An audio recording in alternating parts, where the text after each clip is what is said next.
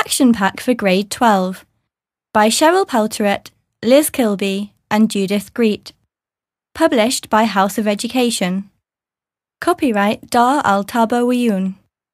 House of Education 2015.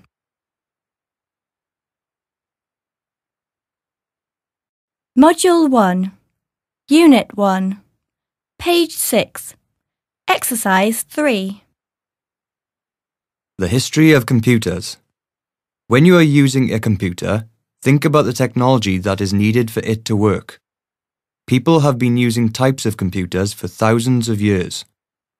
A metal machine was found on the seabed in Greece that was more than 2,000 years old. It is believed that this was the first ever computer. In the 1940s, technology had developed enough for inventors to make the first generation of modern computers. One such model was so large that it needed a room that was 167 square meters to accommodate it. During that decade, scientists in England developed the first computer program. It took 25 minutes to complete one calculation. In 1958 CE, the computer chip was developed. The first computer game was produced in 1962 CE, followed 2 years later by the computer mouse. In 1971 CE, the floppy disk was invented, which meant that information could be shared between computers. The first PC, personal computer, was produced in 1974 CE, so people could buy computers to use at home. In 1983 CE, people could buy a laptop for the first time. Then, in 1990 CE, the British scientist Tim Berners-Lee developed the World Wide Web. It was not until 2007 CE that the first smartphones appeared. Today, most people use their mobile phones every day. What will happen in the future? You can already buy watches which can do the same as mobile phones. Scientists have also developed glasses that are capable of doing even more than this. Life in the future is going to see further changes in computer technology. It is likely that all aspects of everyday life will rely on a computer program, from how we travel to how our homes are heated.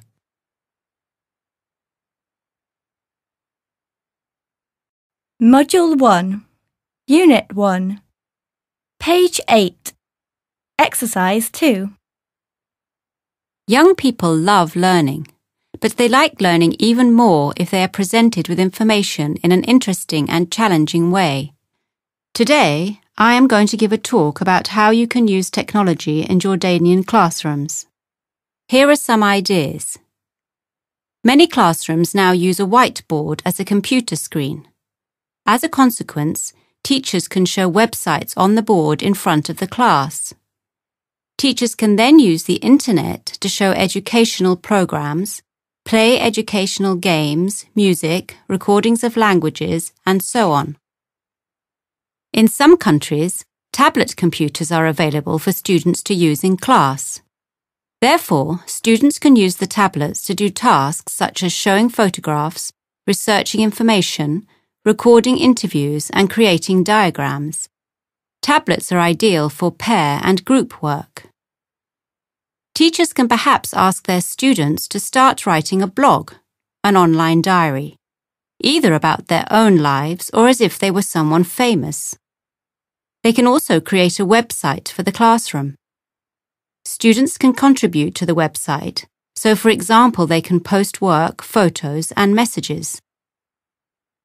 Most young people communicate through social media, by which they send each other photos and messages via the internet.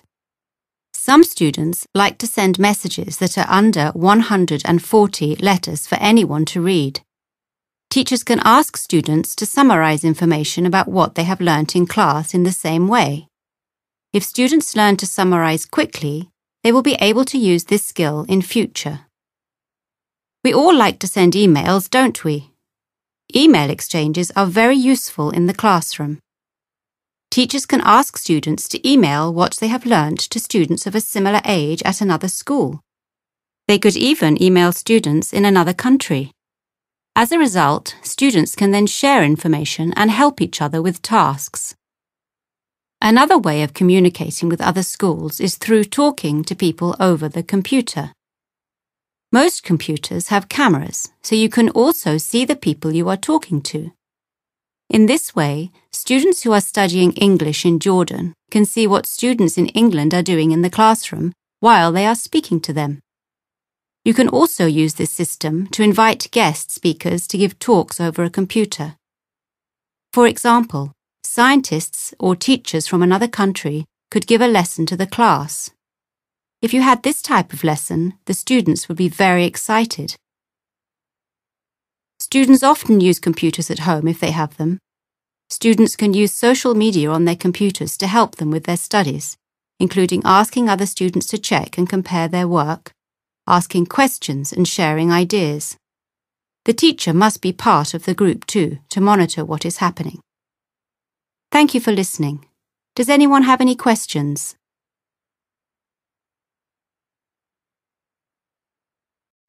Module 1, Unit 1, Page 10, Exercise 2. The internet is a fantastic tool if it is used correctly. However, there are dangers that people should know about. Today, I'm talking to Professor Ghanem, who is an expert in ICT, or Information and Communication Technology. He advises young people about how to stay safe on the internet. Thank you for coming, Professor. Many computers have filters which stop people seeing certain websites. Do computer filters work?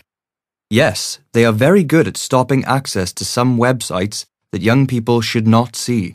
However, the most important thing a young person can do is to tell their parents or a teacher if they find anything they don't like on the internet. In fact, it is not only websites that can be a problem. Social media has its own dangers as well. So, what advice can you give people about social media? It is very important that young people remember that the internet is not private. If they share information on social media with their friends, it might be accessed by other people too. Are there ways to stop other people accessing their information? Yes, on social media, you should only connect to people that you know well. Most sites have privacy settings, so that only certain people can look at your site. Make sure these settings are turned on. Why do strangers want to find out information about people? They want your information for identity fraud. If people can find out enough information about you, they can access your passwords and security settings. Then they could access your bank account, for example. So don't give out personal information on the internet, such as your address or mobile phone number. Of course, but sometimes you have to fill in forms on the internet, don't you? Sometimes you do need to give information, but only give it if it is really necessary. Do not give information to sites you do not know or trust. Thank you, Professor, for your useful advice. Later we will give you, our dear listeners, information about websites where you can find more advice on internet safety.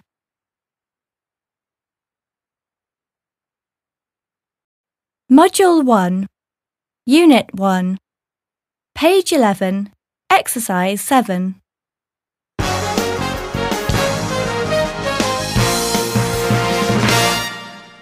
Asma is a web designer and is going to tell us about web pages. So, Asma, how do you make your own website? If you have the correct computer program, it is not difficult to create your own website. Is designing a web page like designing the page of a magazine or a book? It is a little like designing a magazine page. You need to write the content of your website page by page and design the page so it looks good. However, of course, websites are different to books or magazines. You might want music or film on your web page, or links to other sites. A web building program will help you to add these features. Is it important that the web pages look good then? Well, most people think that the look of the web page is what is most important. However, studies say that it is the quality of the content and how easy the web page is to use which will decide how successful it is. If users of the web page find it hard to find the information they want, they will not visit the website again, even if the web pages look really good. Can anyone have a website? Yes, but of course you'll want people to see your website on the internet. For that, you need web hosting. What's hosting? Hosting is basically when a company puts your website onto the internet. Some companies require you to pay for this. Others are free. If you choose to make a free hosting site, are there any other costs? Sometimes there are. Some people want a name for their website that can easily be found by people. For example, let's say you want a website about learning English. It would be hard for people to search for a website called Asma's site. However, people would find a website if it is called I'm Learning English. This is called a domain name, and you'll need to pay to register it.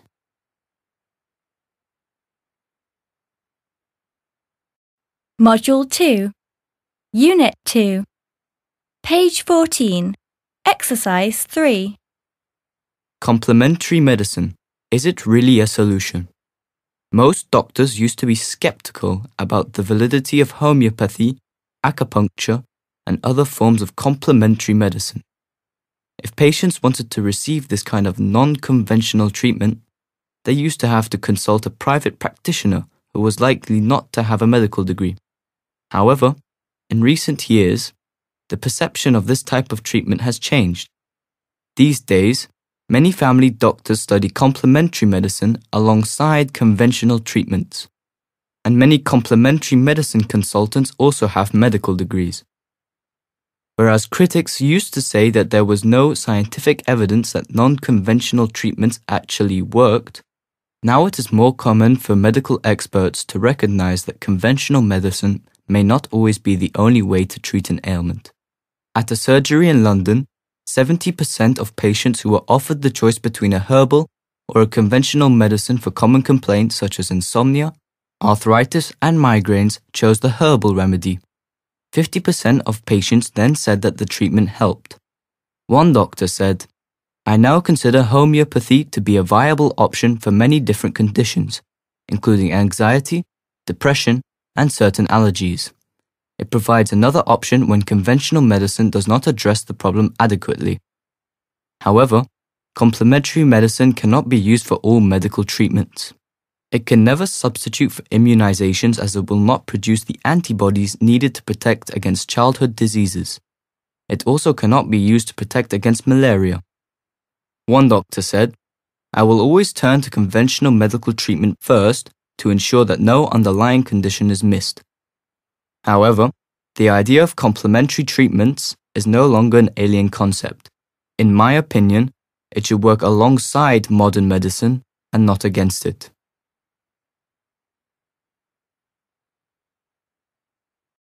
Module 2, Unit 2, Page 17, Exercise 5. We're all aware of the importance of being healthy. We know that we need to eat well and take regular exercise. However, how often do we stop and think about how much energy we waste by being angry? Anger can lead to stress and other mental health problems, and it makes it harder for us to concentrate and enjoy life. I used to live outside the city, so I would drive for 2 hours to get to school. There was always so much traffic. I remember I used to feel more and more angry about the traffic. I would sit there in my car, with my heart beating fast, worrying about arriving late for my class. Then I realized what a waste of time it was, being angry about something you couldn't control. I also realized how much better it was to arrive to school calm and relaxed. What did you do to stay calm, Mrs. Rashwan? I took a deep breath, held it for a few seconds, and then breathed out very slowly. Each time I breathed out, I imagined that I was pushing away all the anger, all the angry feelings that were building up, and it worked. Zainab, what do you do to control your anger? Whenever I feel myself getting angry, I count to 10. This technique gives me enough time to think about my anger and be able to control it. That's a very helpful tip. Exercise can help too. Has anyone got any other suggestions? Sammy? Yes, I recite some verses from the Holy Quran whenever I feel cross. I strongly agree with you. Reciting verses from the Holy Quran makes us feel peaceful and patient, and it helps us to be kind to people. In fact, Prophet Muhammad, peace be upon him, said, "He who is victorious over his passion at the time of anger is the strongest among you."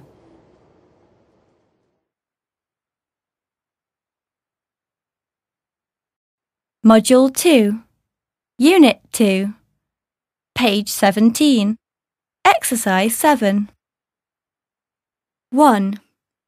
D. Angry. 2. E. Calm. 3. B. School. 4. C. Exercise. 5. A. Importance.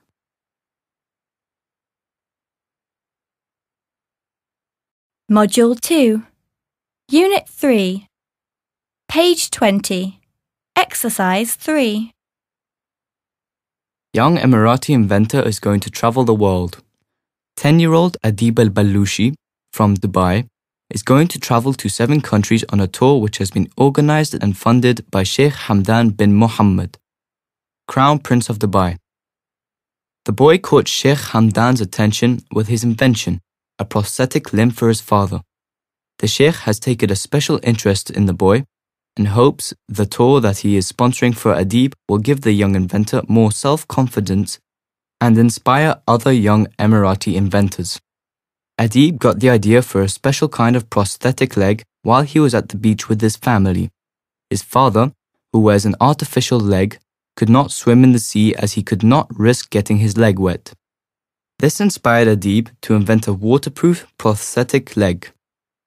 Adib is going to visit the USA, France, the UK, Ireland, Belgium, Italy, and Germany, where he will be staying with relatives. However, while he is in Germany, Adib will not be spending all his time sightseeing. He will be working with a specialist doctor to build the appendage.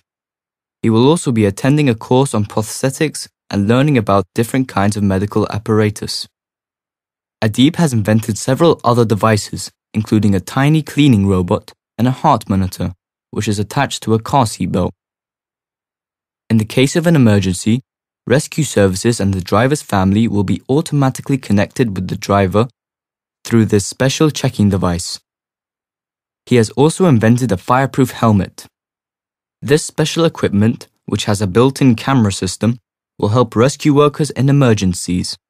It is for these reasons that Adib rightly deserves his reputation as one of the youngest inventors in the world.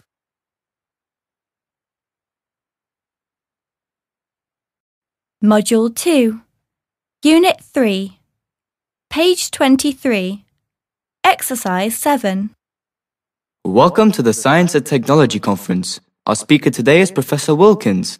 He's going to talk about robots and how the medical sciences will be using them in the future.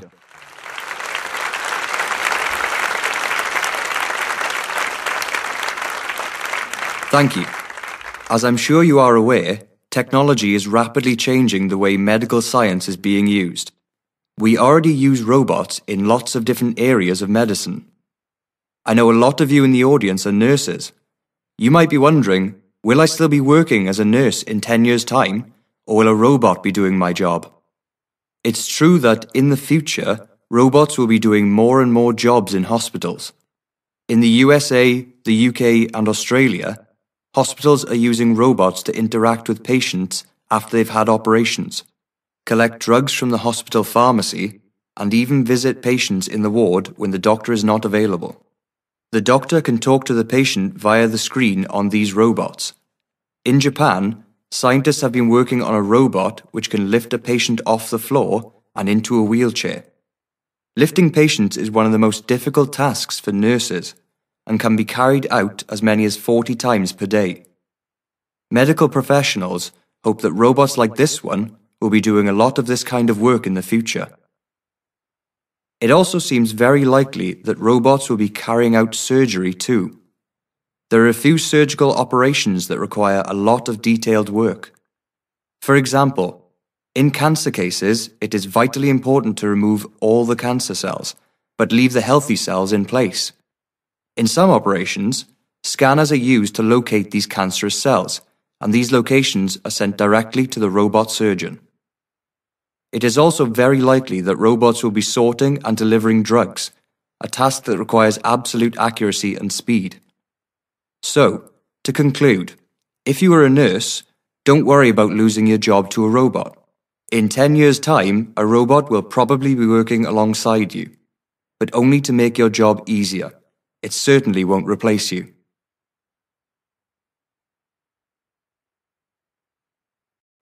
Module 2, Unit 3, page 23, Exercise 9. 1, Technology. 2, Audience. 3, Healthy. 4, Carrying.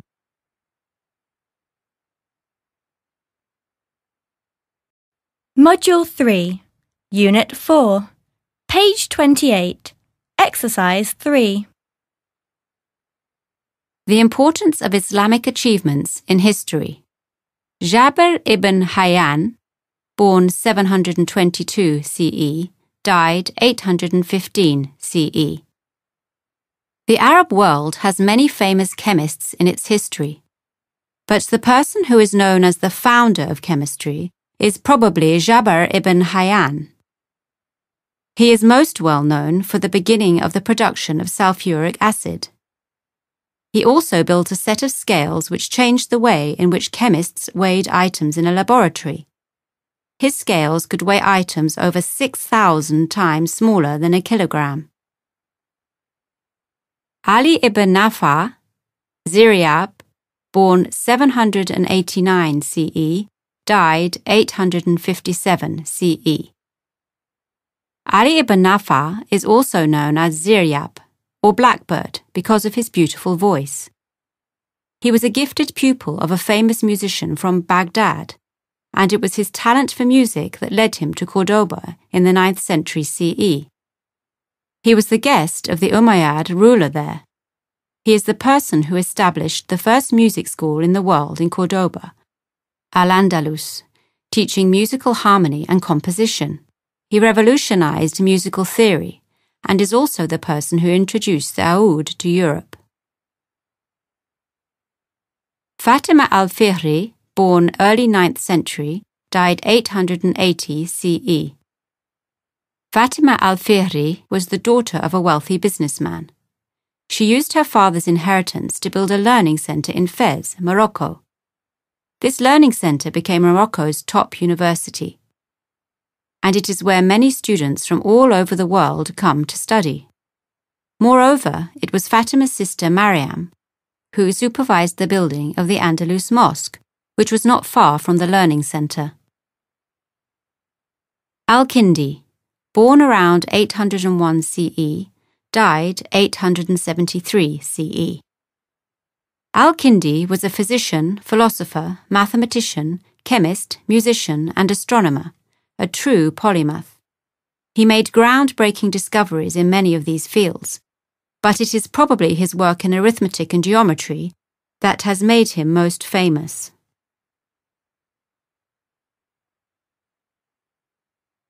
Module 3, Unit 4, page 30, Exercise 2.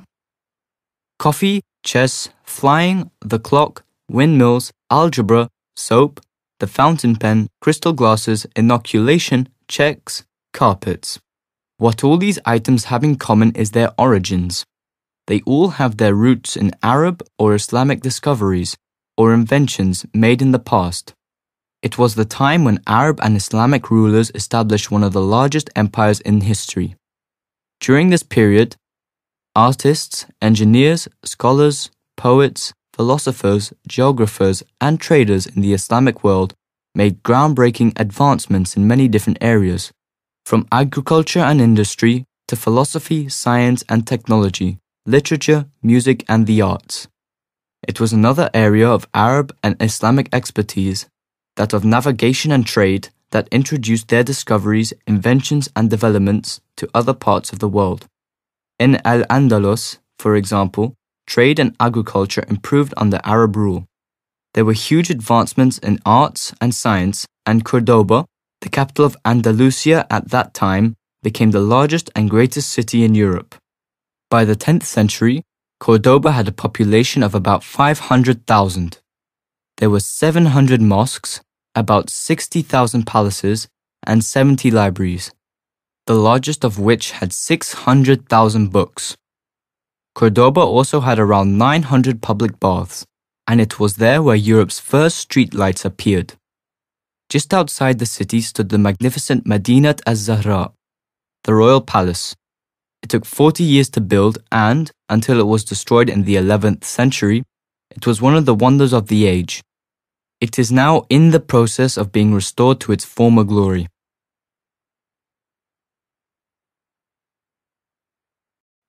Module 3, Unit 4, page 31, Exercise 8. A. Pen, bend, back, pack, rope, robe. B. Song, sun, singing. India, wing, win.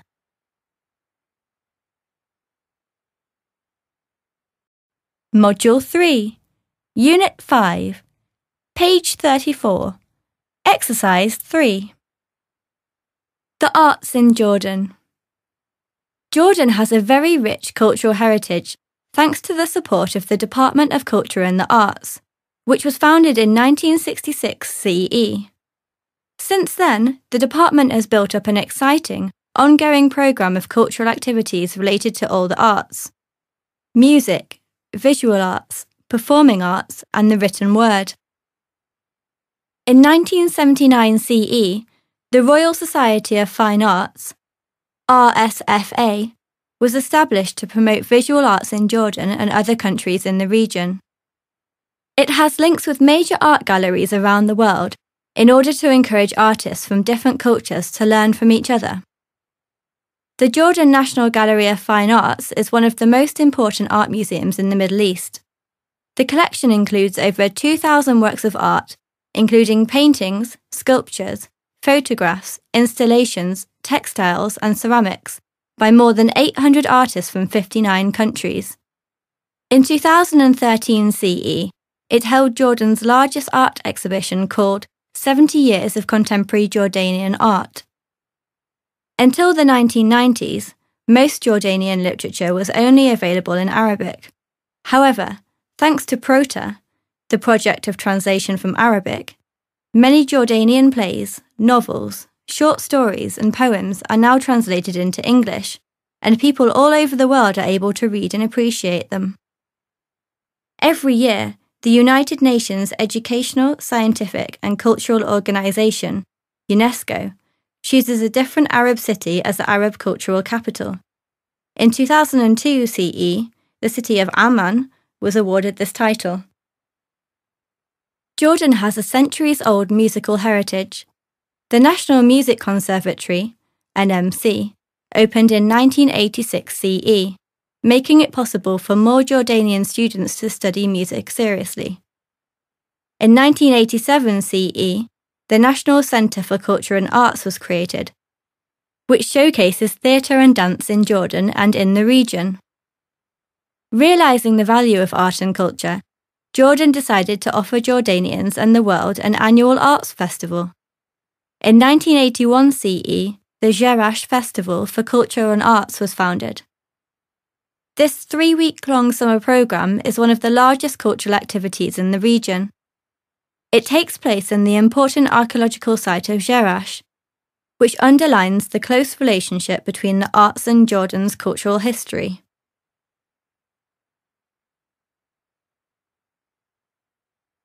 Module 3, Unit 5, Page 36. Exercise 3. Now, do you see the textile workshop yet? No? Right. Let's take a look at that first. All of the handmade embroidered textiles here are made by local girls and women. The abundance of birds and colorful local plants found in the reserve are inspirations for many of the designs. Here, you are guaranteed to find items that are different than anything in other shops. There is also a silkscreen printing workshop. Here, unique hand-painted wall hangings, cushions, and other soft furnishings are produced. These are superb examples of this highly detailed Jordanian handicraft. There is also an ostrich egg painting workshop here, where once again designs reflect the environment, whether it's a delicate oval leaf or a bright red flower. The craftspeople also produce a range of wooden educational toys and games. All in all, the integration of art and nature is very clear to see in the crafts of the Azraq Wetland Reserve. Now, I'm sure some of you have gotten tired after all the walking today. Would anyone like to take a short rest?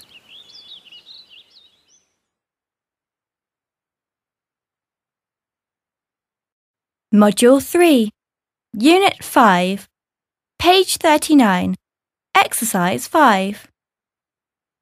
The school was set up in 1922 CE, and there were four main aims. Firstly, to train Jordanian craftspeople to make and restore mosaics.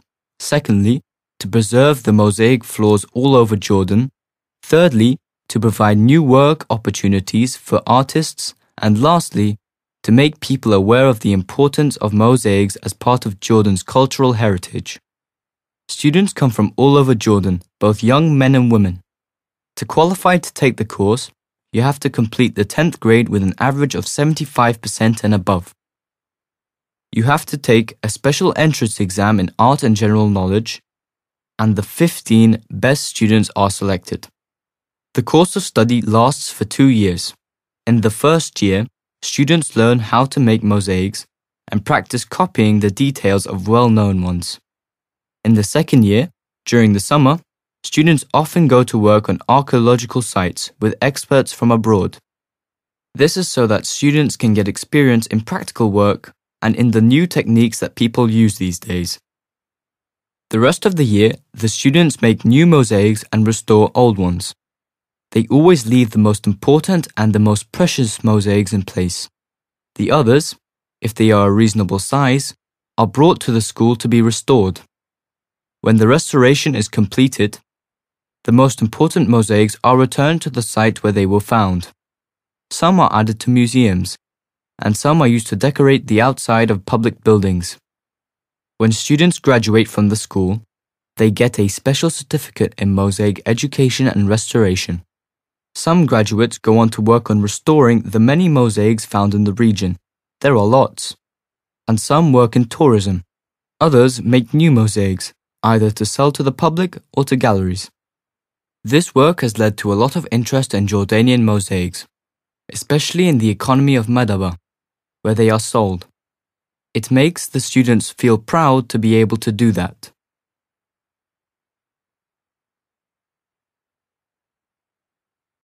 Module 3. Unit 5. Page 39. Exercise 6. A.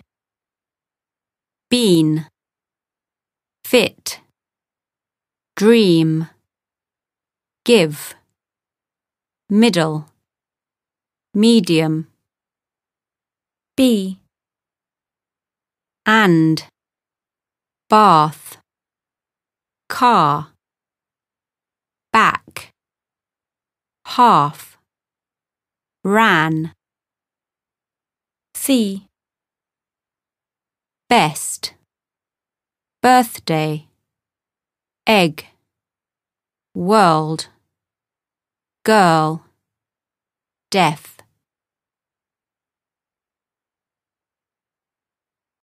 Revision A. Page 41. Exercise 2. The report also carries the warning that humans are using resources faster than the planet can restore. For example, We are cutting down forests more quickly than newly planted trees can grow.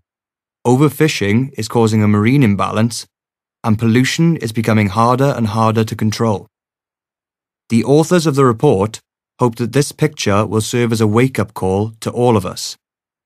They want to emphasize how important it is for each one of us to take responsibility for our actions and to protect our planet by thinking carefully about everything we do.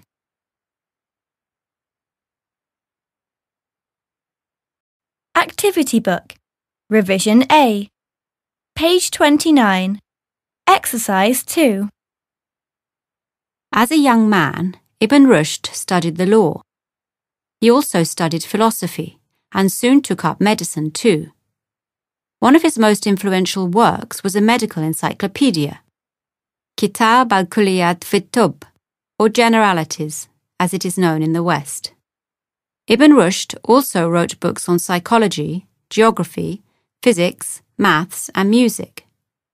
From the age of 31 until his death, about 40 years later, he wrote an amazing number of books. At least 80 books of his own, as well as a large number of translations of Greek philosophy. Although the place where he died was Morocco, there is a statue of Ibn Rushd in Cordoba where he was born, and where for many years he lived as a scholar, lawyer, scientist, doctor, and writer.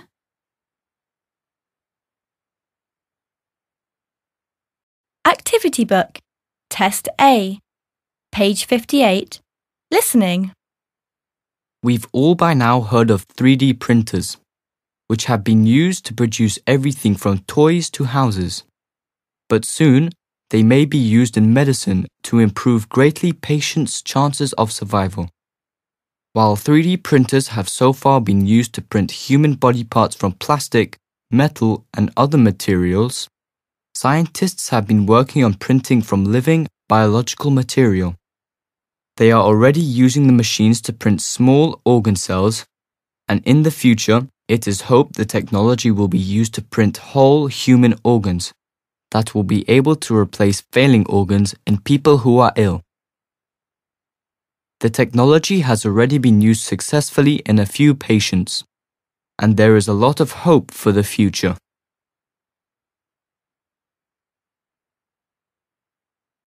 Teacher's Book, Test A, Listening.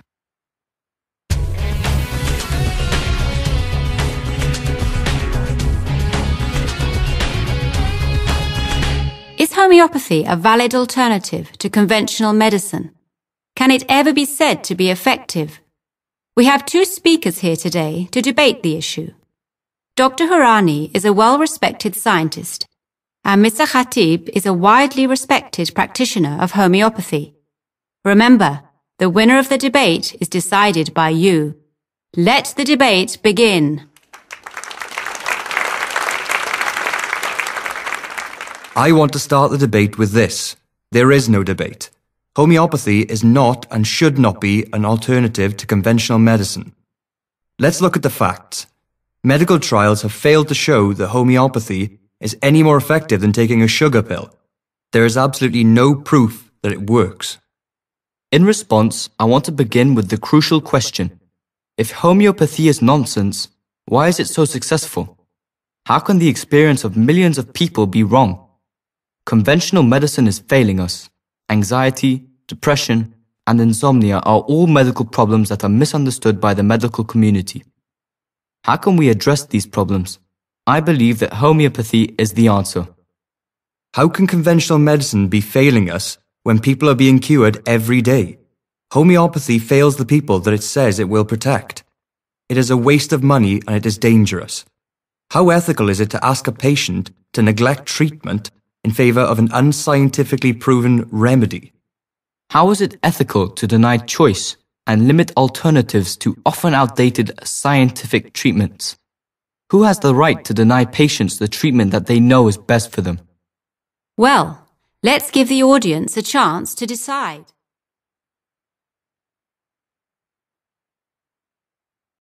Module 4, Unit 6, page 44, Exercise 3. The time we spend at school. A few years ago, as many as 1,000 schools across the USA started making school years longer by adding up to 10 extra days to the school year, or by making each school day longer by half an hour. This was because it was found that secondary school students in the USA and the UK were spending the least time at school, with an average school year of 187 days. The typical Jordanian school year is longer than this. However, none of these are nearly as long as the school year in countries like Japan and South Korea. South Koreans attend school for 220 days per year, and in Japan, the school year numbers 243 days. According to a study by the Organization for Economic Cooperation and Development, OECD, students in Japan, Indonesia, and South Korea spend the most time studying in the world. They want to learn as much as they can to ensure excellent exam grades. They go to school for about 9 hours, although this includes optional after-school tuition and activities. They also spend about 3 hours on homework every day, which is 3 times as much as many other countries. Their high academic achievements do suggest that the longer you study, the better you do in final exams. In Finland, however, students are usually given less than half an hour of homework per night, and they attend school for fewer and shorter days than 85% of other developed nations. Despite this, they achieve top marks in subjects like maths and science. In addition, most students also speak at least 2, and often 3, languages fluently. The contradictory views of the study suggest that the number and length of school days is not the only factor in determining whether students will succeed at school or not.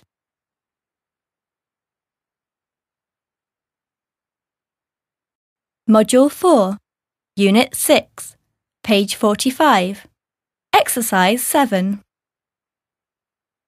Secondary, compulsory, organization, development, tuition, achievement, academic, contradictory.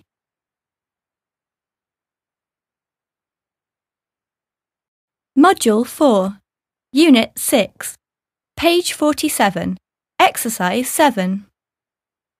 Hi, I'm thinking of studying law at a university in Jordan. Can you tell me what I need to know about it before I make that decision? You will be expected to do a lot of work outside the classroom, and you need to be very highly motivated. Moreover, whatever subjects you take in school, you will need to do very well in. Traditional academic subjects like history, English, and social studies are good places to start. You will be doing a lot of essays at university, so any subjects that require essay writing will be useful. Does that answer your question? Yes, thank you. I've got a question. I'd like to study dentistry at the Jordan University of Science and Technology. My favourite subjects at school are biology, chemistry, and English. I'm also doing maths, of course, but I'm not that good at it. If I drop it, will my chances of getting into dentistry be badly affected? Biology and chemistry are the most important subjects if you want to go on to study dentistry at university. Maths is not as important, but it is compulsory, and I would strongly recommend that you work harder on this subject because you cannot drop it. The most important thing to remember is that, like law, to do dentistry, you need to be fully committed to hard work. Expect to be in classes or doing practical work for 8 hours a day, 5 days a week. Dentistry students work extremely hard. Any more questions? I'm absolutely passionate about business, and I really want to study business management at a university in Jordan. Can you tell me which subjects are best to take at school? I'm good at ICT, but I'm not that good at maths. Is it absolutely essential? Economics or business studies are very useful subjects for a degree in business management, and so is ICT. Other good choices are history, and of course any foreign languages will help you a lot in business one day. However, I'm sorry to hear you're not doing well in maths, because although it's not vitally important to be good at it, It is certainly going to help you with economics, accounting, and finance when you're at university. If you are unable to use maths as needed, you might not achieve everything you want to in business. Maybe you should get some outside tuition for maths. Yes, I'm thinking about that. Good. I'd strongly advise it. And remember, business management is a very popular degree, and the leading universities will ask for the very best grades, so you will need to stand out from the crowd.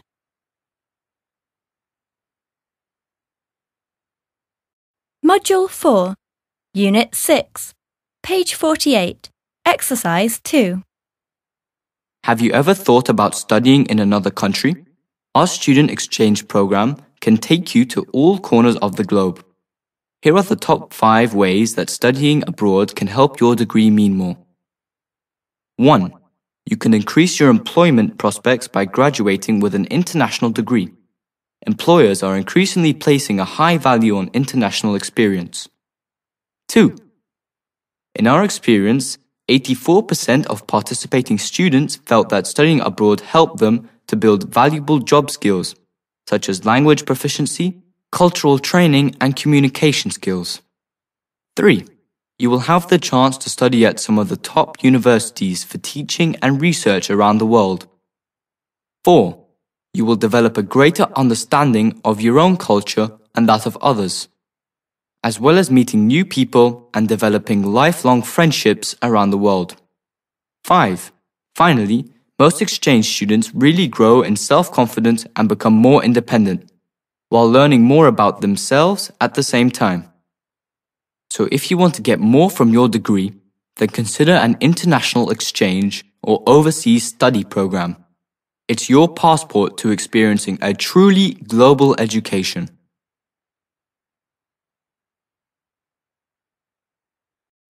Module 4, Unit 6, page 48, Exercise 5.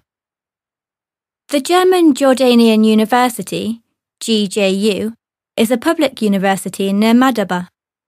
It opened in 2005 CE. The university enrolls more than 5,000 students, who come from Jordan and many other countries. About 14% of all students are non-Jordanian. The university differs from other universities by offering German language courses in preparation for the 4th year, which most students spend working or studying in Germany. The university also has a very good reputation for English and Arabic language courses.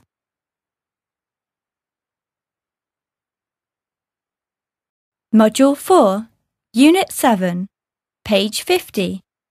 Exercise 3. How to revise for exams. Do you know if it's too late to start revising now? No, it's never too late to start revising. The first thing I would do is to draw up a revision timetable. Do you mind telling me how I should draw up a timetable?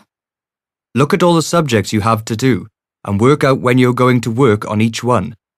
It's a good idea to change the order of the subjects in your timetable for each day. Try doing a little English, followed by some maths, then biology, and so on. This way, by changing the focus of your revision, you keep your mind fresh. Do you know whether it's best to get up early or to revise late at night? The earlier you start in the morning, the more beneficial your revision will be, because that's when you feel most awake and your memory is at its best. I'd also recommend studying for 30-minute periods and then taking a break. It's been proved that concentration starts to decrease after half an hour, so frequent breaks will help the brain to recover and concentration to return. Could you explain what you mean by frequent breaks? By break, I mean any change of activity from studying. It could be something as simple as just getting up from your desk and listening to some music, or walking around for 10 minutes. Could you tell me how much exercise I need? Physical activity is very important, of course, especially when you are studying. Exercise will make a huge difference to the way you feel. The physical activity will increase your heart rate and, in turn, that will increase your blood circulation. It also sends more oxygen to the brain, which makes you revise more efficiently. Do you mind giving me some advice about diet? Nutrition is very important. You should try to eat as much fresh fruit and vegetables as you can. It's essential not to become dehydrated, so drink lots of water.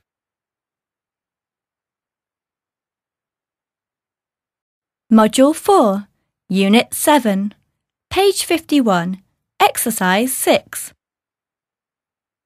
Could you tell me where I should revise for exams? I'd find a quiet place to study where I won't be interrupted. Some students say they work better if they have some soft background noise, like people talking or music playing. If that works for you, it's fine, but a lot of people prefer working in a quiet atmosphere. Do you know how much sleep teenagers of our age need? I recommend at least 8 hours of sleep. I wouldn't stay up all night revising. If you do that, you will find that you're very tired in the morning, and that is not advisable on the day of an exam. You'll find it harder to recall things you've learnt. Even though the information is there in your memory, it will be easier to retrieve if you're wide awake and well rested. Do you know if it's possible to improve your memory? Yes, there are several ways to help yourself to remember things.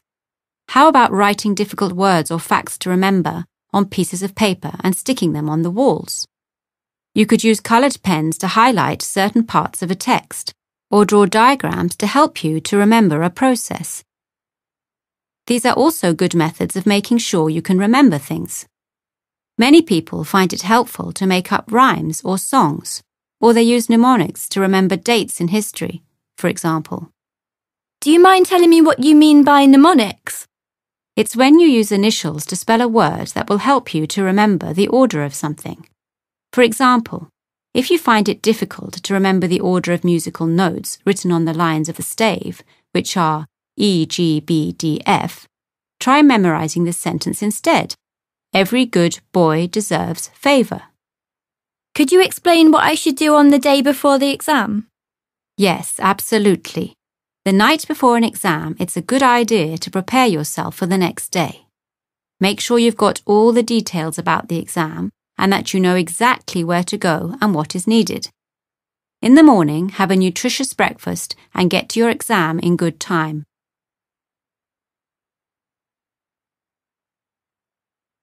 Module 4, Unit 7, page 53, Exercise 7. We're talking to an education expert about some of the theories that are commonly believed about the way we learn.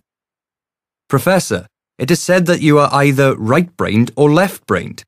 Could you tell me whether this is true? Well, although it is commonly accepted that we have a dominant side of the brain, which dictates how we learn, actually, there isn't any research that supports this theory.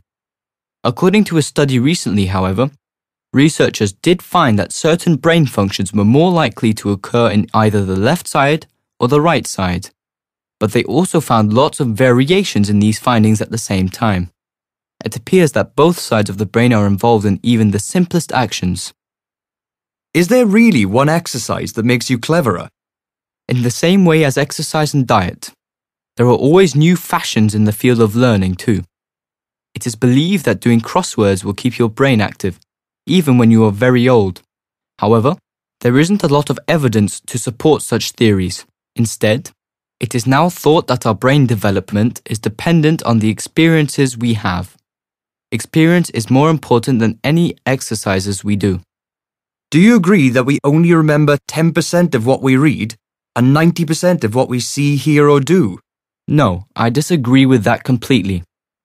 This theory was introduced many years ago, and although it sounds as if it could be true, there has never been any research to prove it. It is often said that practice makes perfect. I agree with that. Do you mind telling me what you think?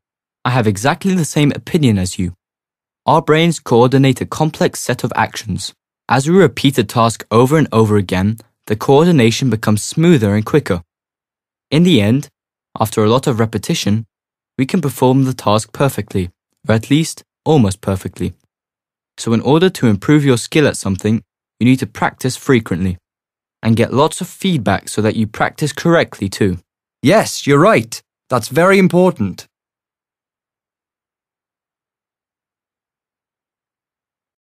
Module 4, Unit 7, page 55, Exercise 4. My name is Asma. I'm doing an online postgraduate course in education. I chose this online course for several reasons. Firstly, I don't live near a university, so I can't attend classes. And secondly, I'm working as a teacher at the moment, so I need to fit my studies in around my work. So working online has the advantages of overcoming these problems. It does take quite a long time to study for the final exam. You have to have a lot of self-discipline to study on your own, in your own time. I'm really enjoying my course, and I'm going to go on to do a PhD next. I love the fact that you can continue studying even once you've completed school or university. There's never any need to stop. My name is Mazen, and I'm doing a degree in computer science. People think distance learning means that you don't meet or socialize with other students, as you do when you're doing a face-to-face course. It's not true. Our class consists of 30 students from all over the world: India, Pakistan, Zambia, Sweden, Canada, Denmark, Bangladesh, and Sri Lanka. We study at home and send our assignments to our tutors by email. However, that does not mean that we study on our own. There are lots of different class discussions on the internet. The lecturers and tutors are always available to answer questions and give suggestions. They're very supportive. I travel a lot in my job, and I have to be flexible as regards to my study time. That is only possible through online learning, so I really appreciate the opportunity to do this.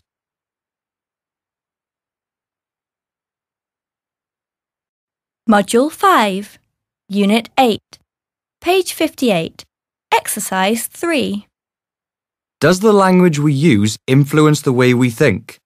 Or does our culture influence the way we use language? Sociologists have been looking into this question for hundreds of years. They have now begun to look at not just how people talk, but also how they think, asking whether the way we understand and remember experiences is influenced by language. As a result of these studies, they have come up with some interesting results. A lot of research has been carried out on the relationships between mind, world, and language. In one study, a psychologist points out that when describing an event, English speakers tend to mention the person who is responsible, whereas English speakers might say, "John broke the vase," Spanish or Japanese speakers would use a passive form. It is believed that such differences between languages have an effect on how their speakers understand events, and whether someone is blamed for an action or gets away with it.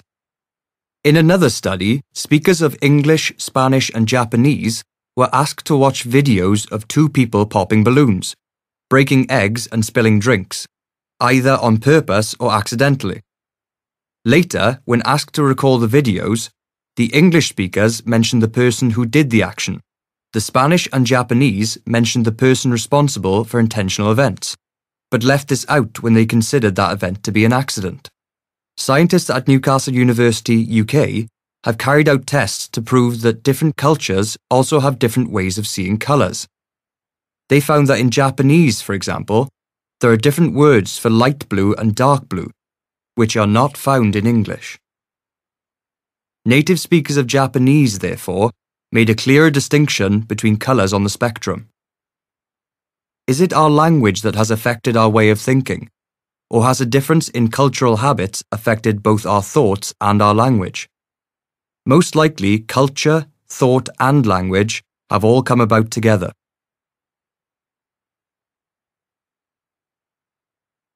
Module 5, Unit 8, page 60, Exercise 2. Hi, Samu. What are you working on? It's your English essay, isn't it? Hello, Harry. Yes, it is, and you're just in time. You did English at university last year, didn't you? Could you explain something to me? I'll try. What do you want to know?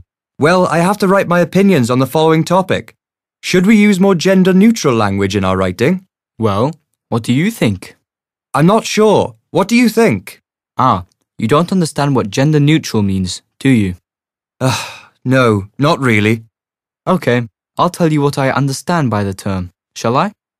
It means, wherever possible, we should try and use neutral words instead of words referring specifically to male or female gender. Yes, but that doesn't help me to answer the question in my essay, does it? I haven't finished yet. Traditionally, the masculine form has always been used in sentences where a gender-neutral form would be preferable. Many people these days prefer to use a neutral form whenever possible.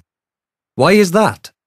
Well, it shows that the speaker doesn't feel that certain roles are suitable only for men or only for women. So when you are talking about a profession, for example, you should really imply that both men and women can do it, instead of either men or women. I see.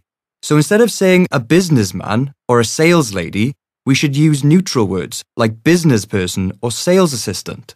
That's right. Use firefighter instead of fireman, or head teacher instead of headmaster or headmistress. And instead of saying something like, everyone needs to think about the language he or she uses, it's now acceptable to use the pronoun they instead of he or she. Everyone needs to think about the language they use. Do you see what I mean? Yes, I do. Thanks. You've been very helpful. You're welcome. Do you want to watch TV? My favorite program is on. I'd love to, but I can't right now. I have to start my essay, don't I?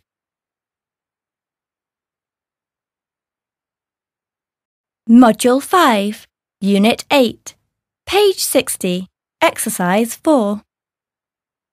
A. What do you think? B. What do you think?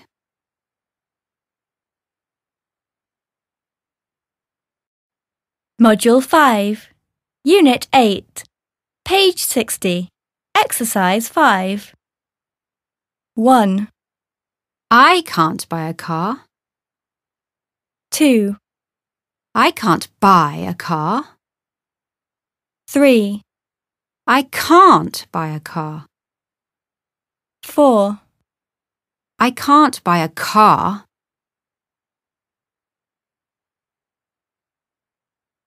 Module 5, Unit 8, page 61, Exercise 6. 1, You did English at university last year, didn't you?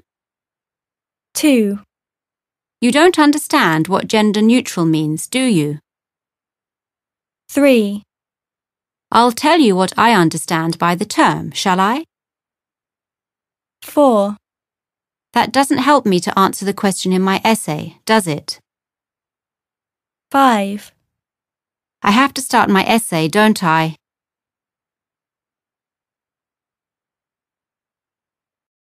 Module 5, Unit 8, page 61, Exercise 7. 1, You did English at university last year, didn't you? 2, You did English at university last year, didn't you? 3, You don't understand what gender neutral means, do you? 4, You don't understand what gender neutral means, do you?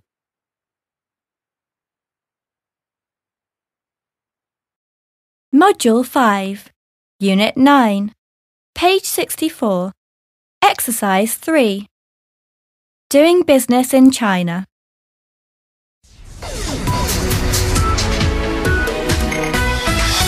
Today, we talk to Mr. Ghanem, a businessman based in Amman who often visits China. We asked him when he first started doing business with China. I've been doing business with China for many years. My first trip there was in 2004 CE, and it was not very successful. Why was it not successful? I worked for a small computer company in Amman. They sent me to China when I was still quite young. If only the company had realized that the Chinese respect age and experience more than youth. Did you make any mistakes on that visit? Yes. I wish I had researched Chinese culture before I visited the country. In order to be successful in China, you need to earn their respect.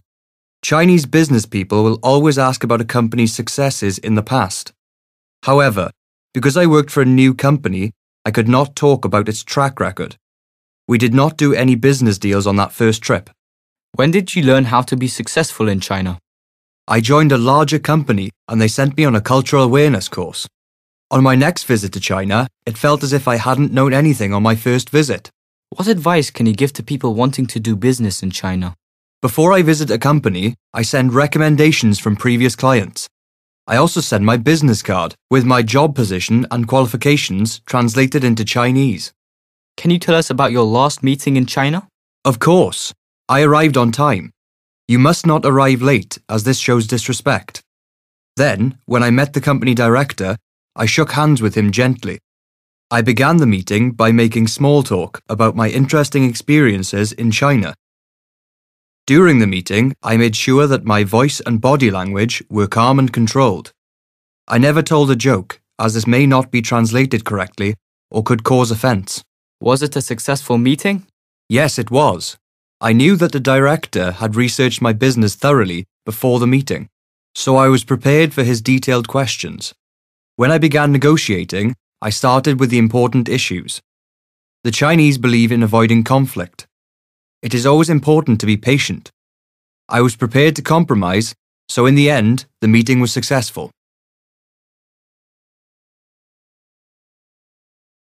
Module 5, Unit 9, page 68. Exercise 2.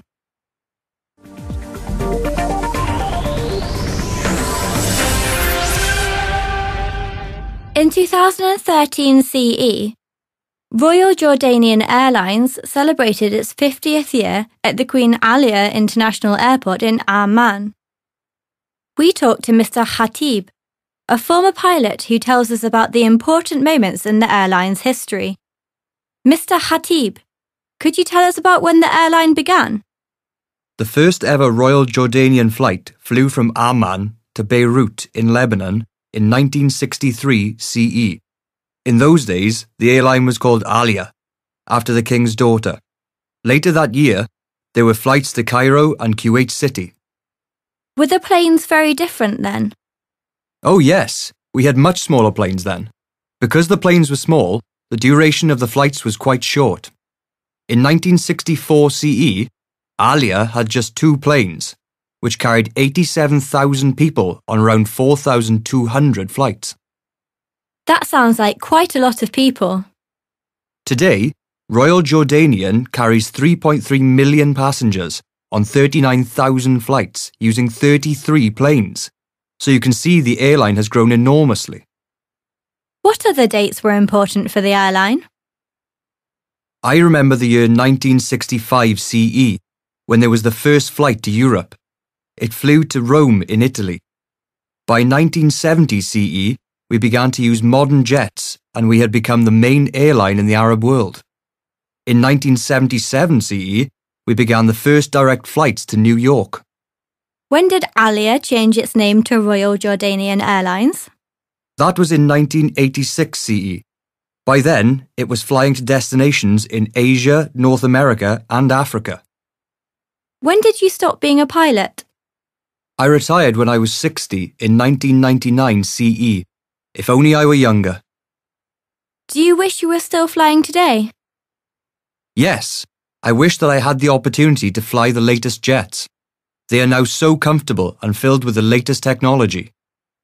How big is Royal Jordanian Airlines today? Today it flies to 60 destinations around the world and employs 4,500 people. There are plans to expand routes further and increase flight frequencies. So it is a very successful business. Yes, its revenue is about 750 million Jordanian dinar, but the company has a good record of corporate responsibility. In what ways? Royal Jordanian supports various charities. For example, in 2014 CE, it took 200 orphans to visit the Children's Museum of Jordan. Every year, it helps Jordan's orphans and children with special needs. Thank you. That sounds like a real success story.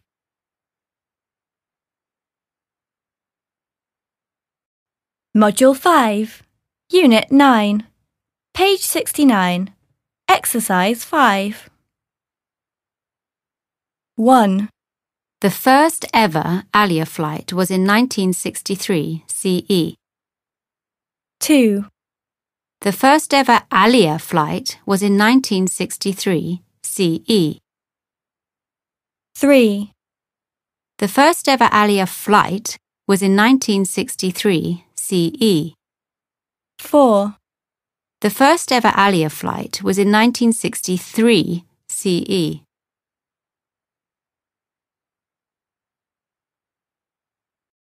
Module 5, Unit 9, page 69, Exercise 8.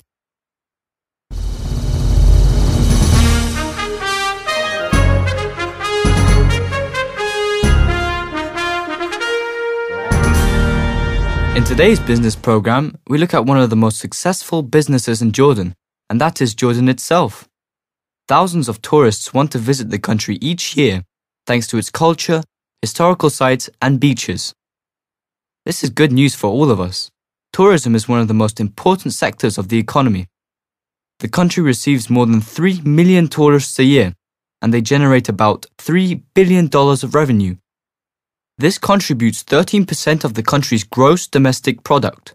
Around 6% of the country's workforce are employed in tourism, including hotel and restaurant staff, guides, and people working for tour companies. Jordan already has a good tourist infrastructure so that visitors can easily travel to the main sites. However, the Ministry for Tourism and Antiquities is working hard to promote Jordan as a tourist destination for both the domestic and overseas market. To do this, money has been invested in some of Jordan's most historic cities, including Salt, Jarash, Karak, and Madaba. So which places do tourists prefer when they visit Jordan? Some would rather go to historic sites such as Jarash and Petra. Others prefer to see natural attractions such as the Dead Sea or the desert of Wadi Rum. Others like the beaches and diving at Aqaba. The ministry wishes that people would visit all areas of the country and not only these established destinations. Loans and grants are being given to other areas of the country to promote different types of tourism. For example, tourists can enjoy adventure sports such as rock climbing, hiking, and scuba diving. Shopping is also being promoted for tourists in Amman, Aqaba, and Irbid. Jordan's economy is growing by about 3% annually, but the tourism sector is growing at more than 10% annually. No wonder tourism is such an important business.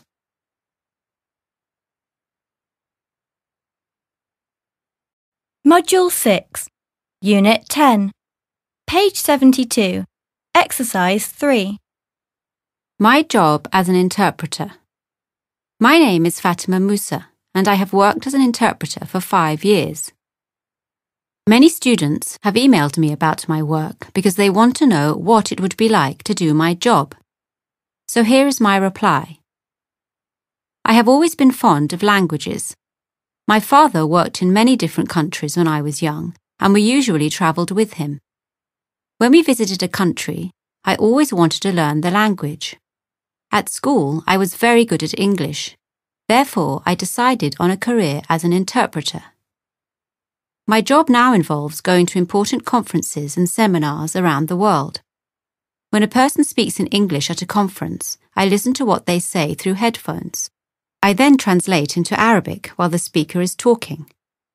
I give the translation through headphones to other people at the meeting.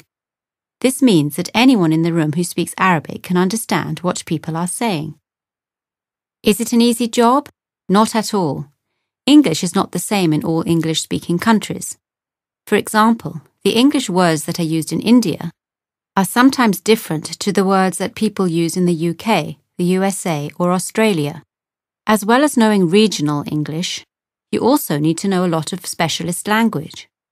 Some of the words that are used to talk about business, science, or law, for example, make it almost a different language. Unless you have a language degree, you will not be able to become an interpreter. Provided that you have a postgraduate qualification, you will probably get a job as an interpreter quite quickly. If you get an interview for a job, you will need to show that you have good listening skills and a clear speaking voice. You will also need to show that you can think quickly and that you are able to concentrate for long periods of time. If you are successful, it is a secure and rewarding job. You will probably need to travel a lot, but that is not a problem as long as you enjoy visiting other countries. It is a very responsible job. I am aware that if I translate things badly, it could affect an important law or trade agreement between countries, However, you get a huge feeling of satisfaction when you know that people understand everything that you translate.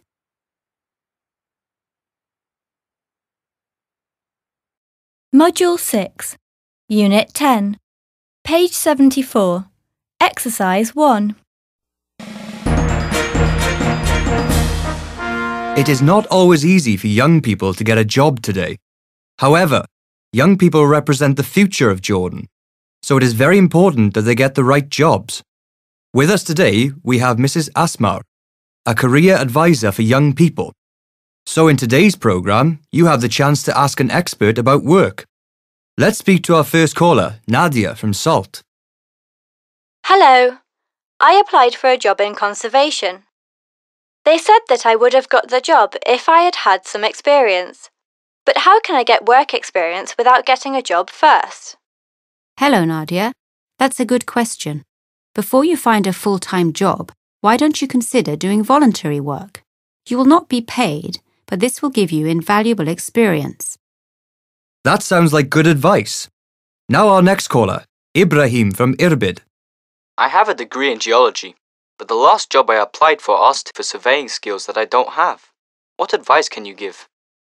If I were you, I'd find out about training courses. These courses give young people the practical skills that they need to take into a full-time job. As you have a geology degree, you could do a course in land surveying and become a surveyor. If you had done the course, you would have had enough experience to apply for that job. Are there any jobs which train young people while they are working? Yes, many banks will train their staff in a career that can be financially rewarding. Banks also take undergraduates as interns. Internships help you to gain work experience before you even finish your studies. Thank you. Okay. Now we have Sami from Jerash. Can you tell me the most popular jobs for young people today? It depends on the person's interests and qualifications. Of course, many people with degrees in medicine want to get jobs as doctors or in hospitals. Others take law degrees because they want to work as lawyers and solicitors. What if you don't have a degree in medicine or law? There are often job opportunities in information and communication technology, or ICT. Today, we are seeing the first generation of people who have grown up using computers, mobile phones, tablets, etc. So ICT comes naturally to many young people. This is an area where young people probably have an advantage over older people. One final question from Miriam in Aqaba. When you were young, what job would you have taken if you'd had the choice of any job available? That's a very good question. I did have the choice, and I chose this one. I really enjoy helping young people to find suitable careers.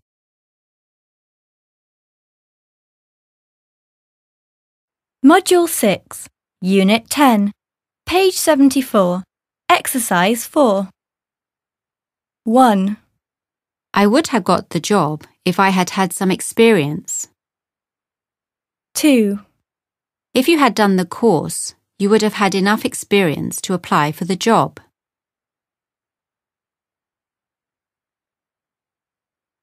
Module 6, Unit 10, page 75, Exercise 6. A.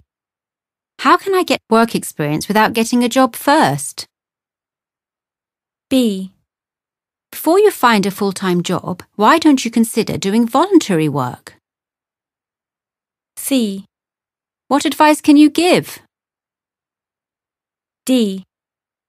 Are there any jobs which train young people while they are working?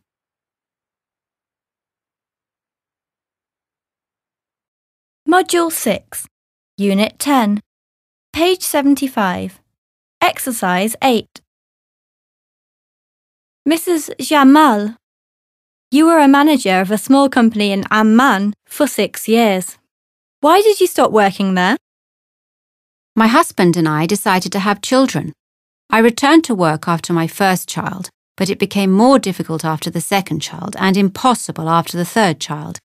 If I hadn't had children, I could have stayed at the company. So when did you decide to go back to work? My youngest child was about to start secondary school, so I knew I would have more free time. However, if my son hadn't become ill, I might have gone back to my first job. What happened? My son was in hospital for a week. I saw the wonderful work that the doctors and nurses did at the hospital. I decided to become a nurse. Was it a big change from being a manager to being a nurse? In some ways, a vocational job like being a nurse is very different. You are doing different things all the time. It is quite physical work. You don't have much time to sit down, and sometimes you have to support or move patients. In other ways, however, the jobs are similar. Really? In what ways are they similar? In both jobs, you need to be very organised and you need to work as part of a team. I think my management skills have helped me to communicate well with the patients and the other nurses. I'm also good at staying calm under pressure. I've had a lot of satisfaction from both jobs. Which would you recommend most to young people? Being a nurse or a business manager? It all depends on the individual. If you are ambitious, you should probably go into business management. You will certainly earn more money. However, provided that you don't mind a relatively low income, being a nurse is perhaps more rewarding. What could be better than seeing people get better after they have been ill?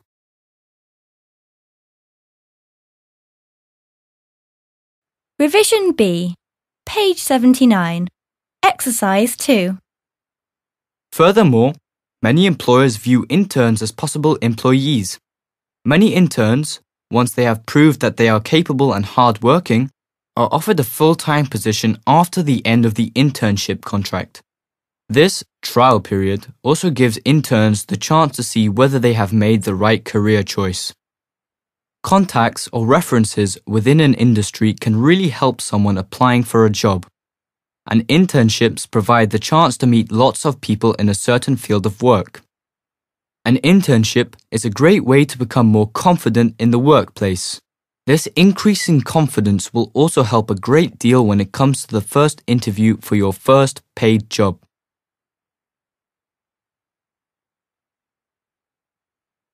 Activity book, Revision B, page 54. Exercise 2. There's a system of language tests which international students should pass, and most universities require level 6 as a minimum. It depends on the course. Okay, so let's say you've got that. What happens next? Well, there's a central organisation that coordinates the applications. You apply online through their website. Do you apply for your favourite course? Well, yes, but it's more than that. You can apply for a maximum of 5 courses. You don't have to apply for 5, but you can, and most people do. At different universities? Yes, usually. What about interviews? I heard you have to have an interview. Well, you do sometimes, but not always. It depends on the course and the university. Oh, I see. Well, then what happens? Well, at that point, most people haven't done their final end-of-school exams. They usually take them after they've applied to university. Oh, that's strange. I know. A lot of people think the same. Anyway, while they're waiting for their results, they start getting replies from the universities they've chosen. I don't understand. If they haven't got their results, how can they get replies? Well, the replies might say, no thanks, they are rejected. Or they might say, yes, definitely. That usually only happens if the students have already done their exams and have got their end-of-school exam results. What happens if you don't know your results yet? Well, yes, that's the most common situation. You get what they call a conditional offer. That means the university tells you the grades you must get to be admitted. Oh, I see. That's complicated. Well, not really. Your school helps you, of course. Well, thanks. I'll tell my cousin.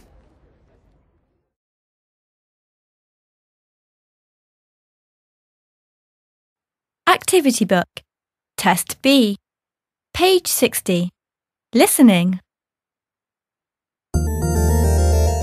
And now, as part of our Global Education series, here is a quick history of one of the world's oldest and most respected universities.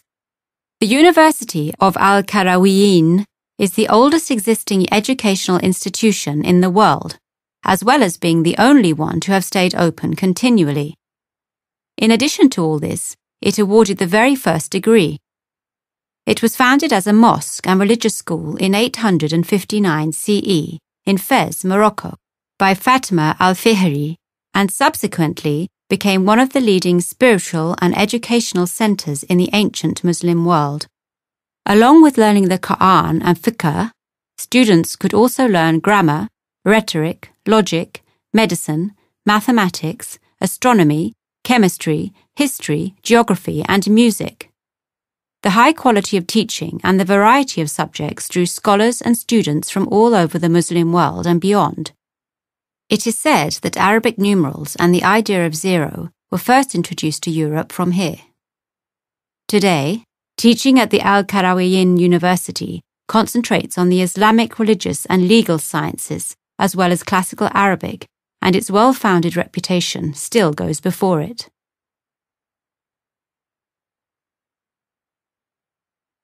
Teacher's Book, Test B. Listening. Good morning and congratulations on graduating from high school. I know how hard all of you here today have worked to achieve your very best.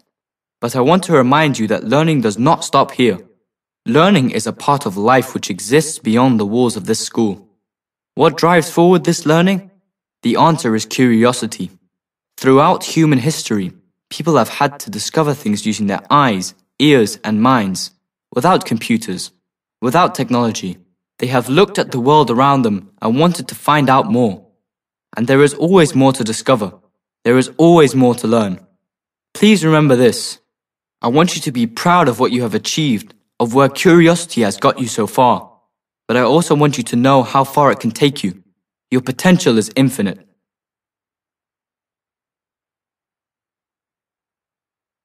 Literature Spot A. Page 81. I Remember by Thomas Hood. I remember the house where I was born, the little window where the sun came peeping in at morn. He never came a wink too soon, nor brought too long a day, but now I often wish the night had borne my breath away.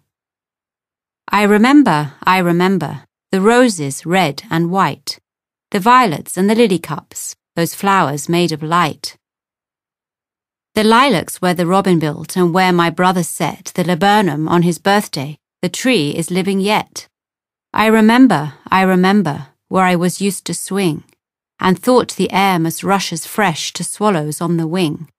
My spirit flew in feathers then, that is so heavy now, and summer pools could hardly cool the fever on my brow.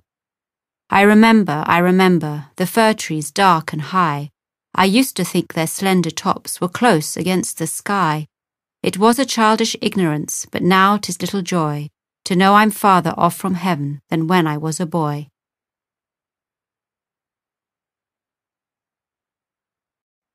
Literature Spot A. Page 82. All the World's a Stage by William Shakespeare, from As You Like It, Act 2, Scene 6. All the world's a stage, and all the men and women merely players. They have their exits and their entrances, and one man in his time plays many parts. At first the infant, mewling and puking in the nurse's arms. Then the whining schoolboy with his satchel and shining morning face, creeping like snail, unwillingly to school. Then a soldier, full of strange oaths and bearded like the pard, jealous in honour, sudden and quick in quarrel, seeking the bubble reputation, even in the cannon's mouth. And then the justice, in fair round belly with good capon lined, with eyes severe and beard of formal cut, full of wise saws and modern instances, and so he plays his part.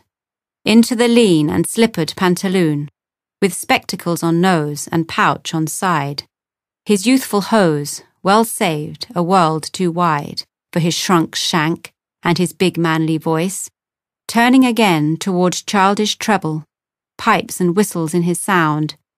Last scene of all that ends this strange eventful history is second childishness and mere oblivion, sans teeth, sans eyes, sans taste, sans everything.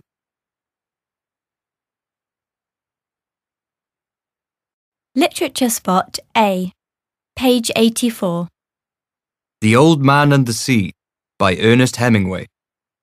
Santiago is an old fisherman in Cuba, but for the last 84 days he hasn't caught any fish. His friend, a young fisherman named Manolin, helps him to bring in his empty boat every day. Manolin has been Santiago's fishing partner for years. Santiago had taught him all about fishing, and has done so since he was a boy of 5 years old. Now the young man's parents want him to fish with a more productive partner. The next morning, Santiago leaves early and sails far out to sea to try his luck again. Eventually, he feels a bite on one of his hooks, and he works out that it must be a big fish, perhaps a marlin. The fish is strong, though, and does not come up to the surface. Instead, the fish swims away, dragging the old man and his boat along. This goes on until the sun goes down, and eventually Santiago can't see the land anymore at all. As night falls, he wraps the fishing line around himself and goes to sleep, leaving his left hand on the rope to wake him if the marlin surfaces.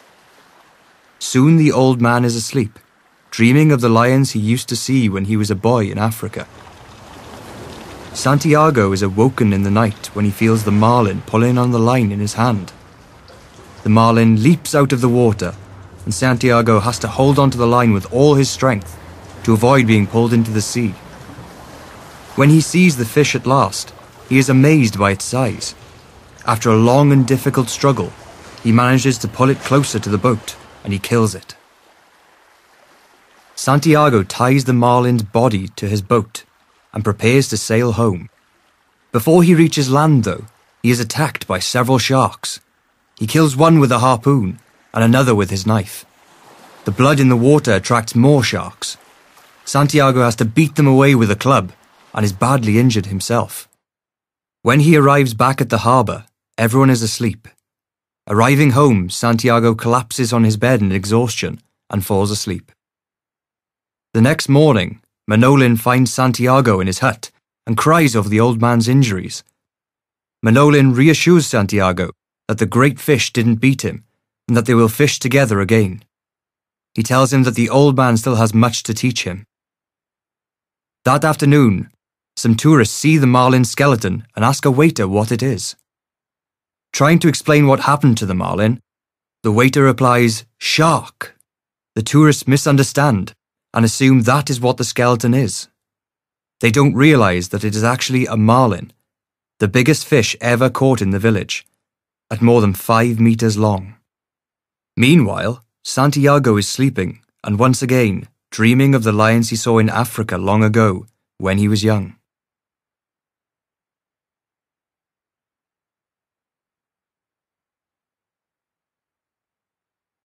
Literature Spot B, page 86. A Green Cornfield by Christina Rossetti. The earth was green, the sky was blue. I saw and heard one sunny morn a skylark hang between the two, a singing speck above the corn. A stage below in gay accord, white butterflies danced on the wing, and still the singing skylark soared, and silent sank and soared to sing. The cornfield stretched a tender green, to right and left beside my walks. I knew he had a nest unseen, somewhere among the million stalks. And as I paused to hear his song, while swift the sunny moments slid, perhaps his mate sat listening long, and listened longer than I did.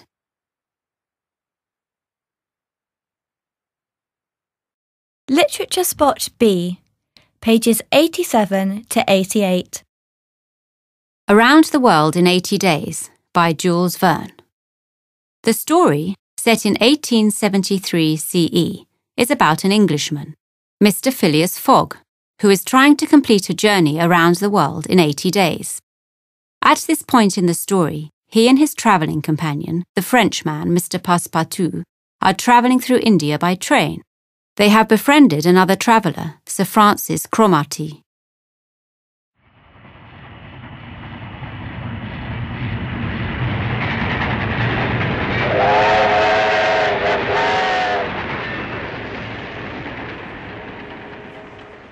The train stopped at 8 o'clock in the midst of a glade some 15 miles beyond Rotha, where there were several bungalows and workmen's cabins.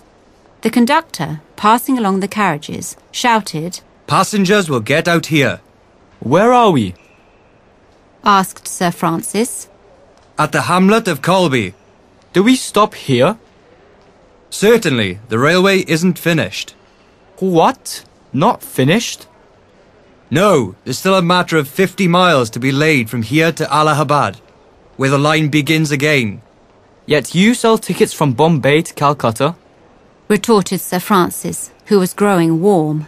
"No doubt. Replied the conductor. But the passengers know that they must provide means of transportation for themselves from Colby to Allahabad."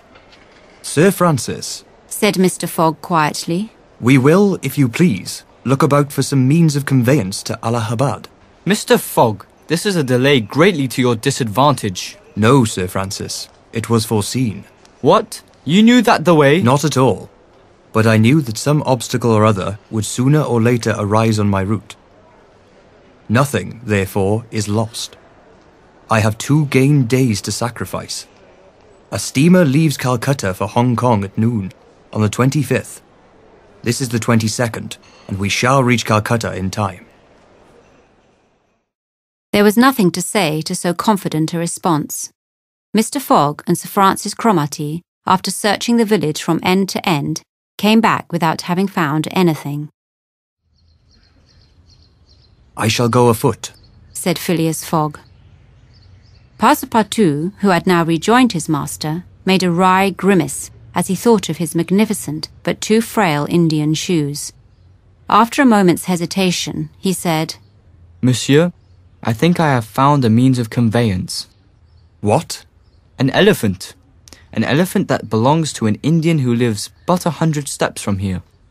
"Let's go and see the elephant," replied Mr. Fogg.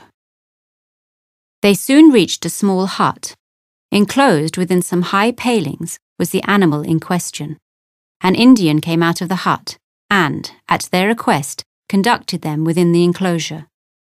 The elephant, which was reared, not to be an animal that merely carried things around, but for warlike purposes, was half domesticated. Happily, however, for Mr. Fogg, the animal's instruction in this direction had not gone far, and the elephant still preserved its natural gentleness. Kayuni, this was the name of the elephant, could doubtless travel rapidly for a long time, and, in default of any other means of conveyance, Mr. Fogg resolved to hire him. However, elephants are far from being cheap in India as they are becoming scarce. Male elephants, as they are only suitable for circus shows, are much sought after, especially as the majority are domesticated. When, therefore, Mr. Fogg proposed to the Indian to hire Kayuni, he refused point blank. Mr. Fogg persisted, offering the excessive sum of £10 an hour for the loan of the elephant to Allahabad.